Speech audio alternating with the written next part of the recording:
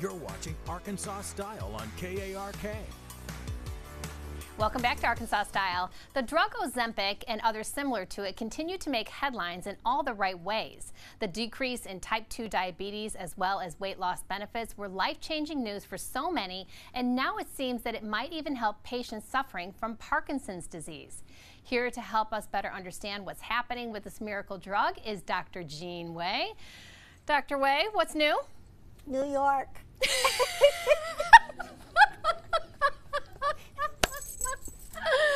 Okay, She got sorry us. about that.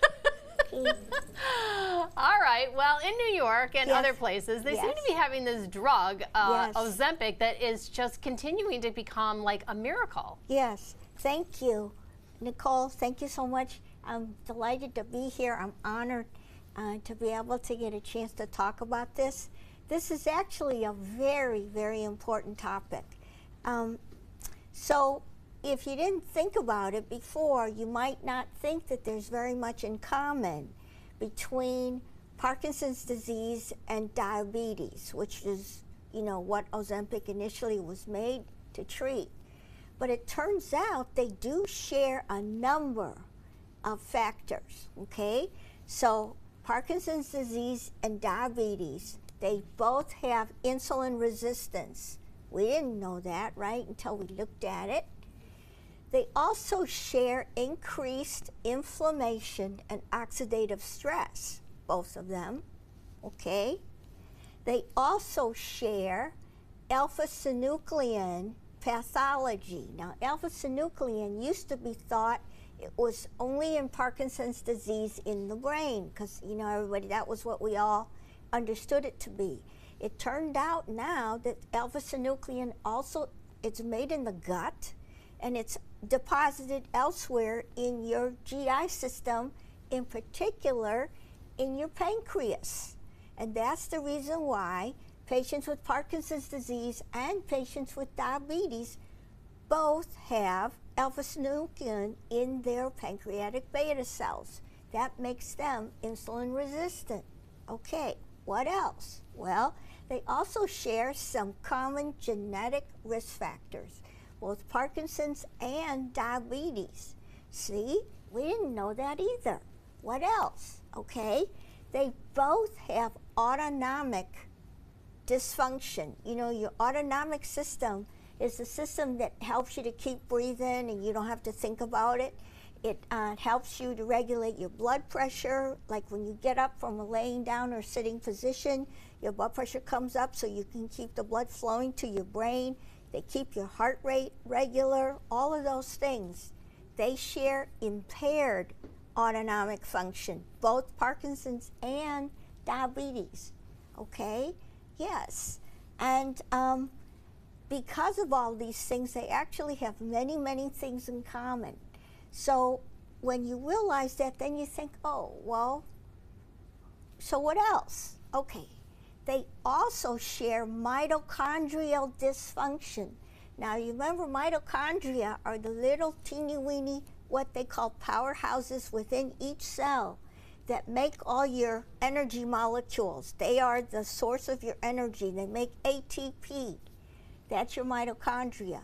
They both share mitochondrial dysfunction. So when you hear all of that, then you realize, oh, well, if it's good for diabetes, it's going to be good for Parkinson's. And sure enough, a paper just came out this week about the fact that in Paris, they studied patients who had Parkinson's diagnosed within the past 3 years. They put them on this diabetic medicine, the Lexi, how can I say this? Anyway, it's one of the versions of Ozempic, and they put this drug in. Half of the patients got it, half of the patients didn't. Every day they had a subcutaneous injection of the drug, and the patients who got the drug 12 months later did not have any deterioration in their motor function or tremors or speed of ambulation. Nothing. They stayed just the way they were 12 months earlier. But the other group who didn't get this medication showed a significant decline in tremors, in their rate of ambulation, the shuffle, and in their whole manifestation of Parkinson's disease. So it's pretty incredible. I mean, you just blew my mind, really and truly, in all the great ways. Here's my confusion, is that I thought Ozempic treated like a blood sugar situation and Parkinson's disease was a brain problem. Right, and that's what we all used to think. It turns out Parkinson's is a total body system impairment, and the fact that the alpha-synuclein we used to think was made in the brain, but it's also made in the gut, and it's in your whole system. It's in your pancreas. So patients with Parkinson's disease have glucose metabolic derangement. They're insulin resistant, just like diabetes. Wow. So we didn't know any of this, but now we do, because the diabetic drug is neuroprotective. So beautiful. It's good news from the doctor, for sure. Yes. It's so uplifting and inspiring, and I know so many people at home, you know, it just gives you hope. Thank you, Dr. Way. It was very interesting conversation. I enjoyed it. So much. Loved your joke, too. Yes.